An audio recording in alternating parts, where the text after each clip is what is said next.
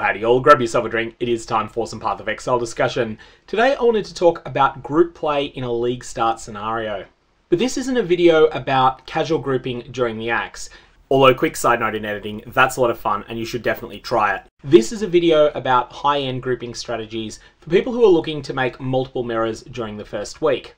Now, I chatted with Goan, who's someone who has done day 1 Simulacrum wave 30 and who regularly tries to get 10 mirrors week 1 between his groups. Group play is an extreme force multiplier in Path of Exile, but it's also very different to the way the game is normally played. And it's one of the very best ways to make a lot of currency fast, but it's also not everyone's idea of fun. What I want to do is give you a sense of some of the things that go through the mind of higher end group players and give you a bit of a sense as to whether this playstyle is for you, and a number of tips that you can use if you are looking to take your group play to the next level. Now I want to start with something that's going to seem a bit off topic, and this is the unique item Impulse's Broken Heart. The first 30 or so Impulse's Broken Hearts that drop in a league will trade for a mirror shard or even 2 mirror shards very early on. It's a huge loot acquisition multiplier for Zoomers, but by day 10 the item is often available for 20 chaos. And even if it's not 20 chaos, it's going to be 1 divine. This is a really rare item. Something like 1 in 10 or 20,000 unique items that drop on the ground is going to be Impulse's Broken Heart. It's a really rare item. You're not going to see many of them in a league, even if you're not playing particularly casually. And if you're playing casually, you might go an entire year of playing without seeing this item once. But because group play is so efficient, all of that first 30 Impulse's Broken Hearts that drop, almost all of them are going to drop for the experienced group players who are going to be min-maxing. So when they get this lucky drop, it's a staggering windfall for them. Whereas if you or me get it playing solo on day 7, it's actually not much of a windfall. It's a lucky drop still, but it's nothing to write home about. Group play is all about getting these items while the demand for them still massively exceeds the supply. That's a key thing to keep in mind, and that's why group play is so efficient as a way to make a lot of currency in Path of Exile. But before we go too far, we want to ask the most important question. Is going hard on days 1 to 3 or even days 1 to 7 going to be fun for you? Only you and your group can answer this, and if you answer no, I implore you not to follow the advice in the rest of this video. You might still find it interesting to watch what people do, but it's not going to be something that you're going to want to replicate, because ultimately it is much better to have fun playing the game than to wind up with 10 mirrors and complete burnout. So the first consideration if you want to get into high-end group play is finding the right group. In normal Path of Exile, group play is not particularly common, and if you do group up with people but your group doesn't work out for any of a number of reasons, maybe your players don't have appropriate skills to synergize with each other, maybe you just don't gel well as people, then you part ways and you continue alone and everything is fine. And all you really think is, gee, that was a waste of 20 minutes grouping up with those people in Act 4. I would have had more fun if I'd gone and done it all myself solo. But for optimized group play, you need to put a lot more effort into assuring group cohesion. And a huge part of this video is going to be focused on that exact question. Finding a group that's cohesive, finding a group that won't tear itself apart because of personal conflicts. And the reason this is so important is that characters that are optimized for group play often just don't function solo. So this means that you're going to be in a terrible spot if you wind up wanting to leave your group at level 75. You'll be sharing resources more than is normal in general play as well, and your group is going to invest in its members, but it's not going to invest equally in all of its members. There's going to be times when you're going to be investing all of your currency into your aura support character, or later on all of your currency into the character that's doing most of their damage, and you don't want to have a situation where you're investing all this currency into someone and then they just decide to leave. A huge factor that people don't often think of is that party play grants so much extra power over single player play that a functional group is actually not that far behind a perfect group. So you could take a perfect group theoretically, which is going to have some of the best players in the game. Those people are going to be better than a functional group, but not by all that much. They're going to be quite close to each other because the functional group are just going to have the power to dominate all the content in the game. Now, if you have a perfect group and you make a few play mistakes, those are going to turn your perfect group into a functional group. It's still going to work just fine. But group cohesion issues, where one person hates another person or anything along those sorts of lines, these are going to fracture the group entirely and they're going to ruin everything. Even if your group would otherwise be perfect, it's going to shatter and fall apart, and then all of the players are going to be stuck on their own with a character that doesn't function except in a group context. That's why you'll notice that the next section of this video doesn't talk about character build choices at all, and that comes later. This is completely intentional. It is more important to have the right players than it is to have the right builds. and it's actually more important to have players that can get along well than it is to have players that are genuinely highly skilled at the game. Build issues, party composition issues, all of these are fixable pretty easily. Player and party cohesion issues are not. So let's go through some of these issues that come up with non-gameplay related group cohesion. This is the single most important consideration, and that is why it's so much of this video. Even if your in-game goals align, low morale is a fun killer and it's going to tear groups apart. You'll need to consider a few major factors here. Firstly, you'll need to consider people's individual sense of humour. This is going to be a very significant factor. We'll come back to it later. And why? Because it seems like it's out of left field, but Goan, the player I spoke to who has run all of this high-end content so many times in the past, says that this is the single most important factor. Next, you have your attitude to mistakes, your willingness to engage in preparation, your availability, and the questions of leadership and the related question of yes people. Okay, so let's talk quickly about the question of humour and how it can tear a group apart. If you have a situation where one person in your group is recovering from depression and does not like dark humour at all, and then you've got someone else in your group who's had a really stressful environment, maybe they've been in the military or something, and their coping mechanism to get through that was the use of dark humour. This is going to be a really, really miserable time for one or both of those people if they're spending a lot of time together in a Discord chat. This is not to say that either of them are doing anything wrong, it's just that they're not going to be compatible to spend a large amount of time together. What you want to do is look out for problems like this. You as a group want to agree on some sort of boundaries as to what's okay and what's not. Now this is going to vary tremendously from group to group. One group might have military barracks style dark humour, one might have 4chan style no limits edgelord humour, and in that case I would definitely stay out of a group like that. Another group might have stereotypical big city university campus humour. Whatever you choose, agree on something and set limits, and if people want to set limits that just don't work for you, then in that case it's time to find another group. This is really important because you are going to have a really miserable time if you end up with wildly divergent interests and wildly divergent senses of humour within a group. It's going to be a complete group killer. And remember everything we were saying about how cohesion in a group is actually more important than your technical skill with the game? Well, this is going to be one of those cases where you don't have the most important thing, and therefore all the technical skill in the game can't save this group. And if you're still not convinced that this is a significant issue, imagine spending many hours in the same Discord channel as someone that cracks puns as bad as the ones that I crack occasionally. Attitude to mistakes in game comes second, because everyone makes mistakes. Now, I had a weird experience of sharing a university office with someone who was a very, very skilled poker player, almost at the professional level. And he taught me a lot about the game that he loved. But one of the things that came up a lot was the concept of players going on tilt. You play badly because you're angry at yourself for a past mistake, and so you keep making more and more mistakes. And poker players will often learn to recognize tilt in their opponents and try to exploit it when it exists. If you go hard at league start, you will get tired. If you're tired, you're going to make mistakes. If you make mistakes, you run the risk of going on tilt. Tired players stuff up unless they're Ben or I'm Exile. Now, if you're already one of the best 500 players of PathOfExile and you're trying to become one of the best 20, in that case you can be hard on yourself. But if that's not the case, you want to be relaxed about mistakes. Tilt is a group killer, mistakes are not. The third major group killer related to group cohesion is when the group has a mismatch in its level of dedication and its availability. Ideally, all players in the group will want to play about the same amount in week one, give or take a few hours. And also they're going to want to play at roughly the same time of the day. Now this is entirely workable if, for instance, you've got similar time zones that aren't exactly the same.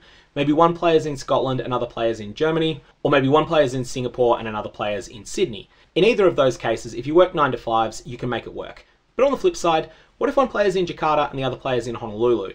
This is definitely not going to work. You're going to have major problems here unless the general hours that you keep are wildly different. You're going to want to keep this in mind because it's something that's going to risk tearing your group apart.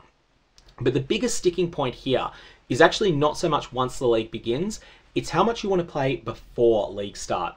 From talking to Goan, 1 run to Act 7 and another run to Act 4 is the bare minimum, but he recommends 3 runs to Act 4 and one that goes at least as far as 2 Void Stones, but ideally goes as far as the Simulacrum Wave 30. You want to agree on the amount of preparation that you do before starting, and in a lot of ways you can think of this as your tabletop RPG Session 0 equivalent as well. If it turns out that you've got wildly incompatible senses of humour, it's going to come up while you're chatting in Discord while you're doing an Act 4 run, and at that point you can say, you know what, thanks for the time, but this isn't going to work out, and move on and find a different group somewhere else. Finally, you need someone who is the leader, someone who has absolute final decision-making power and is respected enough to make the right call. And this person should have an absolute veto that the group will at least begrudgingly respect for time-critical decisions. For example, you might have gone into the league with a plan to do the Simulacrum early, but there's a whole bunch of shouting on Reddit that there's unconfirmed reports of stealth nerfs to Simulacrum drops. Your group needs to buy a Prism Guardian in order to do the Simulacrum. Do you trade for it? Do you throw away 70% of your league wealth in order to pick up a Prism Guardian when you're not sure you're going to get a payoff on it or not? Here, this is a decision that's going to need to be made by the group leader. Likewise, the group leader is going to have the responsibility of calling a break when people are tilting, and ideally, the group leader's final decision-making power won't be used, but you do need to have that plan, and that is a fallback in case it is needed. One example where this came up for Goan, he recognised that one party member wasn't having fun at all, but also wasn't willing to be the one to initiate a split up of the group. Goan privately talked to this person, confirmed the suspicions, and then unilaterally ended the group before they'd achieved all their goals. This was to ensure that the yes person didn't have a completely miserable week that would drive them away from PathOfExile for good. This is a not so obvious part of the leader's job. It's also something that any of you that have ever been the leader of a guild in an MMO will be intimately familiar with. The sorts of scenarios that don't come up often, but when they come up, they're extremely important to get right. Finally, you're also going to be involved in time management in this situation. The leader's going to need to schedule breaks. If something comes up and someone needs an extra one, there's always map rolling or searching trade for upgrades to do in the interim. The main thing is you don't want people sitting around going on tilt doing nothing because a critical party member is not available. You need to find something else that's useful for them to do, even if it is just boring work like trading for scarabs. The most important point when it comes to group cohesion, and one of the final points we'll make here, is that you want to set achievable goals for your group that align with your idea of fun. 10 mirrors in week 1 is going to require focus, dedication, and a lot of play. If that's not going to be fun, that's fine. Don't aim that high. It's better to share 2 mirrors and have fun getting there than it is to share 10 mirrors and then be sick of PathOfExile as a result of going too hard there. On the flip side, there's plenty of people that love the experience of going that hard as well, and that's what they live for, that's what they play for. If you're in that category, then yeah, definitely go for it. So that's all on group cohesion and things that can tear your group apart. Like I said, it's a big topic because it's such an important one. The next thing I wanted to do is give some quick tips that are related to the axe. Now, the most important tip is going to be to run one practice run to Act 4, and then a second one to about Act 7. That will give you a real sense of the parts of the game where splitting up matters the most. On top of that, Act 8 does have a couple of extra bonuses if you do split up. You can have one player run Bathhouse and Ugal while the rest of the group rushes to the Ankh and then to Tolman. One thing you really want to remember in the axe is that deaths in the labyrinth are awful. You are going to be running characters that don't function very well solo. For that reason, you're going to want to stick together in the labyrinth, and this means you're going to want to do the labyrinth a little bit later in progression than you normally would, and you want to be a lot more powerful when you do it. You also want to take it slower than you normally would. One of the key reasons for this is that players may well have high ping in the labyrinth, and that ends up being pretty disastrous unless they're near people that have got auras. And also, it's easy to fall a screen and a half behind in the lab and then feel under immense pressure to catch up. Instead, you do want to move as a cohesive unit through the lab. Yeah, this is going to be a bit slower, but it is better to succeed in the labyrinth in 7 minutes than it is to die 4 minutes into one run, then complete on your second attempt in 6. Stone Golem is a godsend in labyrinth as well, especially if you've got high ping. You want to track player XP during the axe carefully. If one player falls 5 levels under the zone they're in, what I recommend you do is you stop everything and you level that player 3 times. That's going to then ensure that they don't fall miles and miles behind. Otherwise, there's a few good split points, but they're pretty well known and all of them are prior to Malachi. You will pick these up on your Act 4 practice run, and that's the reason you're going to do multiple of those. The next question we want to address is things related to RNG, and we're going to start with the question of RNG related crafts. As a group, you need to discuss your tolerance for crafts that can fail after a large amount of currency is sunk into them. You don't want to attempt RNG crafts with group resources unless you can afford a lot of failures. I suggest you mathematically determine the average number of failures you're going to have and don't attempt it unless you've got enough currency to, on average, succeed 5 times. Also, don't try to make a mirror tier item. There are some of you who are watching this video who have a lot of experience in group play, who are very much capable of making a mirror tier item. You know who you are.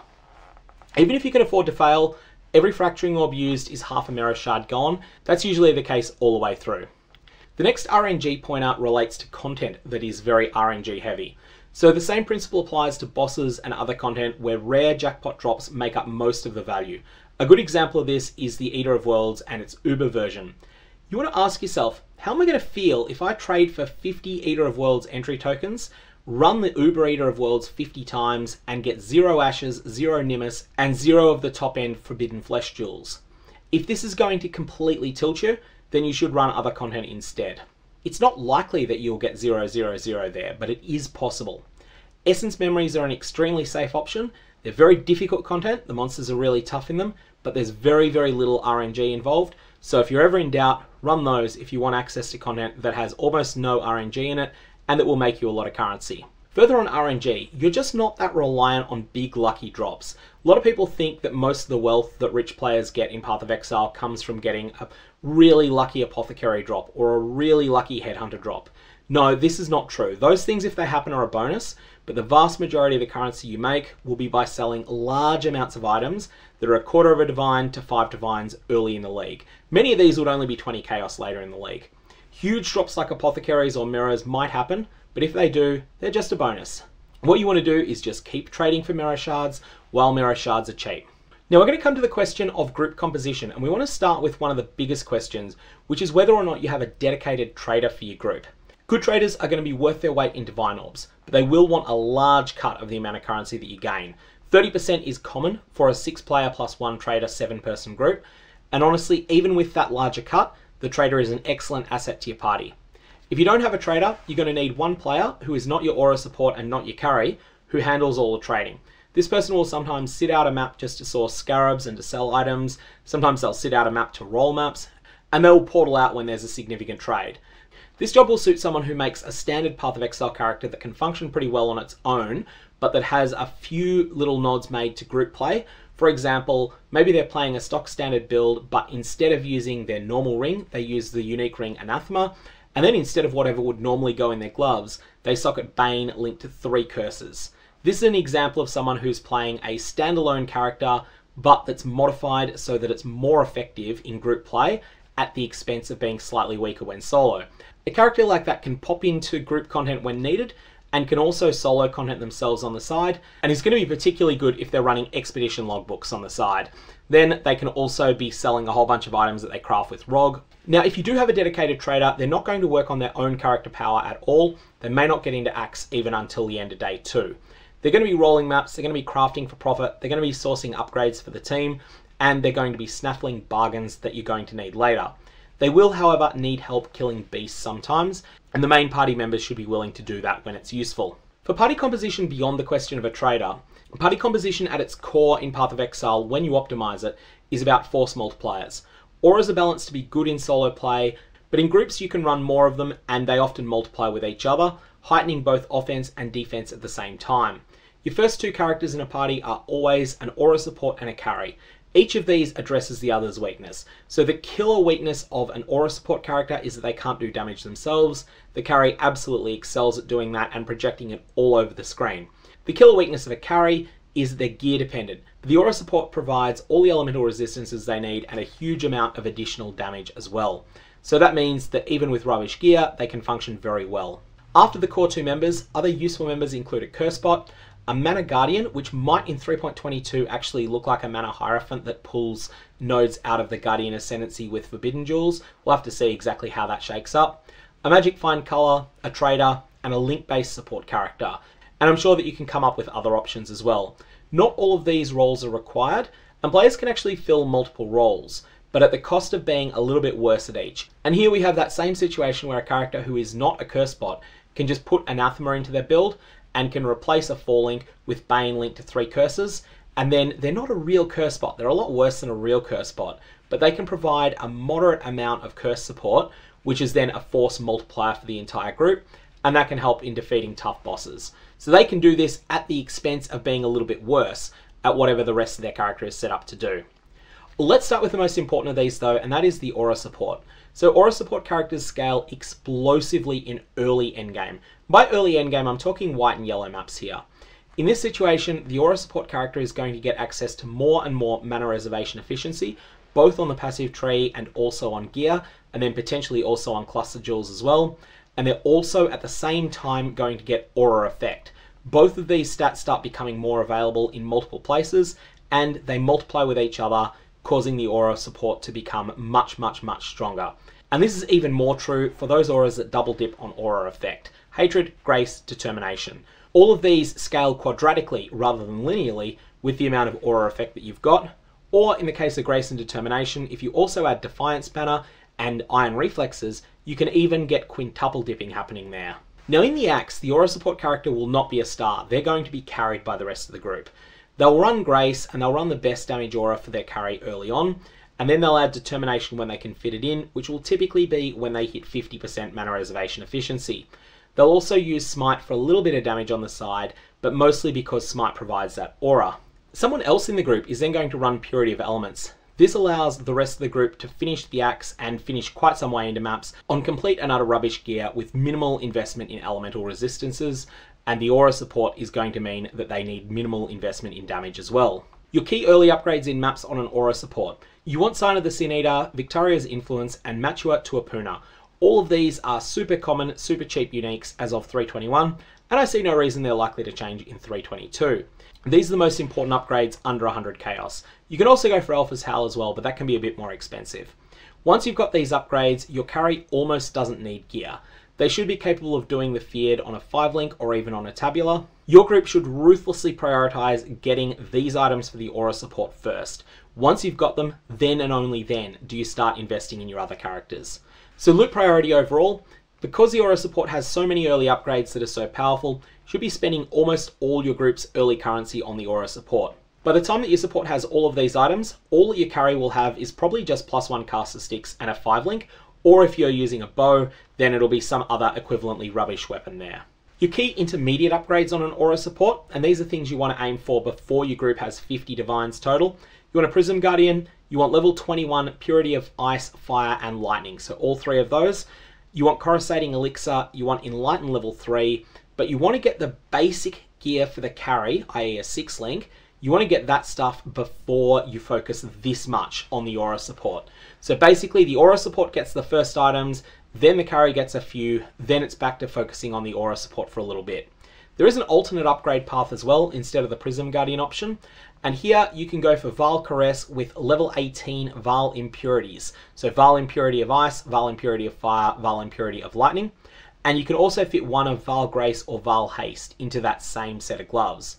And a quick reminder that Val Caress will boost the gem level of the non-Val version of these auras as well, so you don't even need to have the Val version hotkeyed. You can also look out for 3 passive reservation clusters with 25% increased effect and no notables at all. Note that introspection is not an option here. And you can have a look for something that might be someone's lucky drop. The Eternal Struggle is a unique amulet that can drop from the Infinite Hunger, but if it does drop from the Infinite Hunger, you're not interested. And it can also drop from the Black Star. It's the Black Star ones you're going to be interested in. If they've got 13, 14, 15, or 16% increased effect of your non-curse auras as an implicit, which is a rare outcome on ones that drop solely from the Black Star, then this is a fantastic item.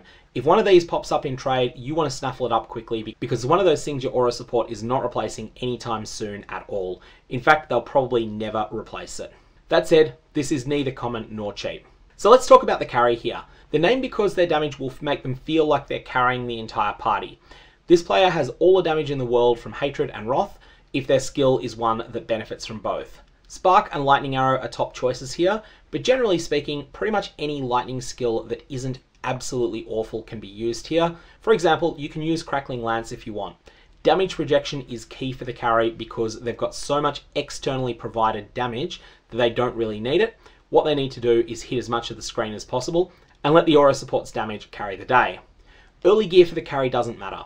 Your aura support is going to carry you, providing resist, flat damage, and damage multiplying.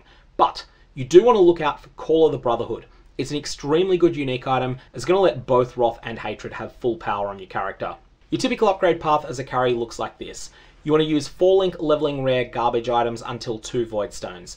Then you want to pick up a 5-link or a Tabula and +1 Scepters or a tier 1 attack speed bow. You want 2 times Call of the Brotherhood when this is reasonable, which may or may not be in the first 10 hours of the league. And defensively, because you're going to be getting a lot of elemental resistances from your aura support, you don't really need the same sort of life resist gear that players are generally after at this point. Instead, you want chaos resistance, you want life, and you want suppression if you can get it.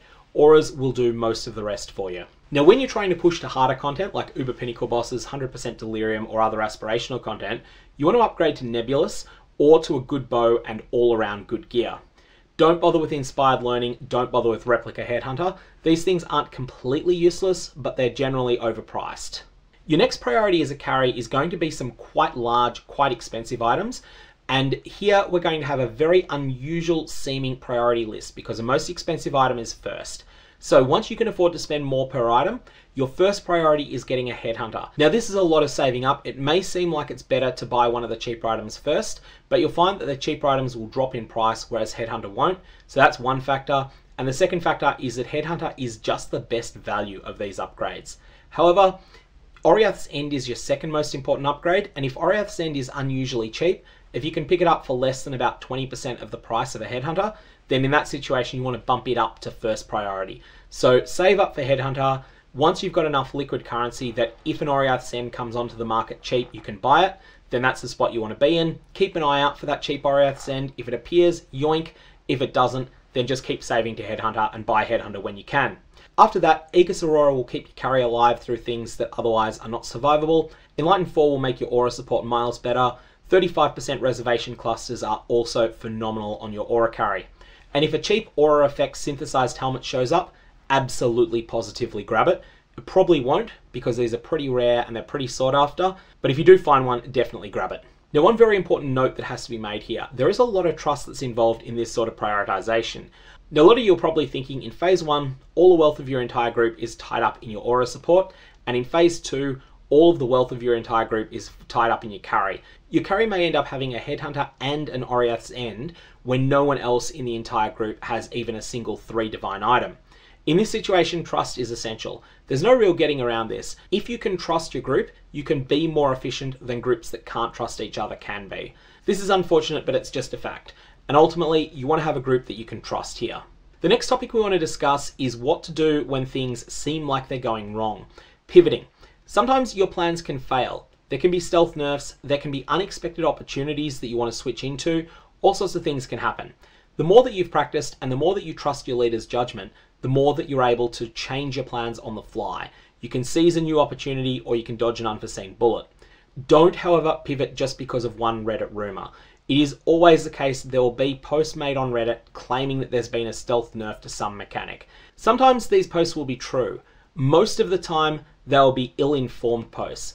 Occasionally, there'll even be malicious posts that are aimed at swinging the entire league economy and suppressing demand for a particular item or increasing demand for another item. So don't trust just one Reddit post. The more that you personally know about statistics, the more accurately you can tell whether a bad string of luck that you've had is just an unlucky streak or whether it's evidence that there's been a genuine stealth nerf that's taken place. And it is very common for grinding gear games to change the rarity of unique items without documentation in the patch notes. Sometimes this will make an item more available. For example, in patch 3.19, they made it considerably more common to get Beric's Respite, which dropped from tier 1 rarity, i.e. staggeringly rare, to tier 3 rarity, where it's just an uncommon item. But sometimes they do the reverse as well. Who knows, maybe Victario's Influence will be considerably rarer in patch 3.22, and we're not going to find out until we've got people in maps looking for it, and the item's much more expensive than it normally is. At that point, you're going to need to have some sort of pivot. Now, what you don't want to do is pivot if your group is already making 3+ divines an hour, which in week 1 is 1 mirror shard an hour. And Simulacrum is always your fallback. If you make a plan and something completely and utterly ruins it, then you can fall back to the Simulacrum. It's there as your plan B if your plan A is dead. Also related is the concept of hedging. Pivoting is when you haven't planned a change. Hedging is when you slightly sacrifice in advance of needing to in order to be better at pivoting in case it becomes needed. What you want to do is at least consider possible pivots if you're going heavily in on a strategy that some players consider to be broken or degenerate. For example, 5-way legions. You personally might feel that 5-way legions are completely balanced, but lots of players disagree with you, and grinding gear games are the ones that matter. Not whether you think that's broken or not, but whether grinding gear games do. They will decide whether it needs to be nerfed or not. And so even if you don't think it needs to be nerfed, you will need to plan around the possibility that it might have been nerfed, and that means you'll probably want to have a backup strategy in mind. The next topic to discuss is early investment. Now, most people think invest early in the PathOfExile concept means that you want to trade for divine orbs early, or pieces of mirrors, or tailoring or tempering or fracturing orbs early on in the league. We're going to be talking a completely different concept here. Instead, you're going to be spending your early currency on items that you know will fall in value, but they're things that will make you faster. For example, you might buy a Coward's Trial map for 50 Chaos because it's going to give your group +1 Atlas bonus, and it's going to give each member of your party +1 character level. This is a worthwhile return, even though that same map might be only 20 Chaos the next day. You should still buy these things because getting +1 to your Atlas bonus is going to make every map you do in the future more lucrative than it otherwise would have been, and you'll easily amortize the extra costs that you've paid by buying that Coward's Trial early rather than waiting for it to fall a little bit later.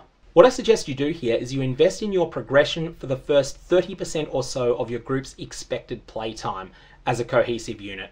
But after this point, you want to start trading for things that will be worth a lot more currency later in the league. Goan generally goes for 10 mirrors combined in the group by day 7, but the first one sometimes comes day 2, sometimes day 3, sometimes day 4. Often the second mirror will be on day 4, and then there'll be 8 more over the subsequent days. Mirror shards will just roll in once you're blitzing aspirational content, while most other players are not yet in that aspirational content and are not yet close to it, but want the loot that it drops. It is also completely and utterly fine to finish yellow maps with negligible wealth across your entire group, maybe even less wealth per player than a solo player would have. One of the most important points that's going to set you up is your early Atlas progression. Early on, you want to prioritize getting 2 Void Stones and permanent Exarch Influence ASAP. Exarch Influence just adds so much more wealth to every map that you run, and then you can fill in missed maps on your Atlas at a later point in time. It is perfectly fine to be missing maps for a little while. You'll be able to pick them up easily enough, especially if one player needs to take a break. Then you can go and trade for all of the maps that you need, and you'll be able to just bang out everything on your Atlas really fast at that point. There's also something you can do that is unique to groups, and that is you can take advantage of having multiple Atlas passive trees. Each member of the group has their own independent Atlas passive tree, at least for all the points that come from maps. Every player in the group is going to get those points, and that's going to really speed you up, and that's going to give you a lot of points really quickly and a lot of flexibility between all your different Atlases. I recommend that one player leaves their Atlas completely blank. They're going to stock up a whole bunch of points, but they're ready if you need to pivot a certain way. Your Aura support is going to start out by opening all your maps. This player is going to spec all of Abyss and is going to spec lots of map sustain. They're also going to path next to Wandering Path. Now the goal here is not that you're running a Wandering Path Atlas most of the time, but whenever your map pool runs low, you're going to take Wandering Path. That's then going to double a numerical effect of all of your map sustain nodes, which is then going to help you over sustain maps. This is also the time to use any Cartographer's Scarabs you happen to own. Throw those in when you're running maps while Wandering Path is active, and that's also going to help you with additional map returns again. Other players' Atlases should spec very different mechanics to each other.